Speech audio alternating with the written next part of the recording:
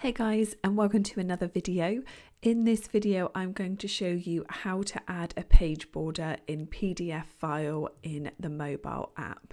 So let's jump into it. So you're going to want to tap on the word app and then go to the top right corner and press the plus button, and then we are going to press blank document. Then going to press on the A button with a pencil, and then we are going to press the home button and then press insert. We are then going to scroll down and then select text box. Then when your text box appears, you can adjust it to make it look like a border.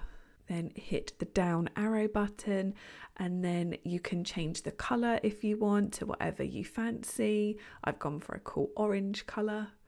And then we're then going to press the tick button, I'm then going to click the three dots in the top right hand corner and press save as, and then save it.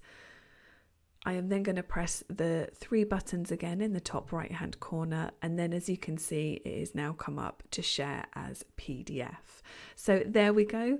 Thank you so much for watching, guys. I really hope you found this video useful. If you could hit the like button and the subscribe button, it really helps our channel and we do appreciate it so much.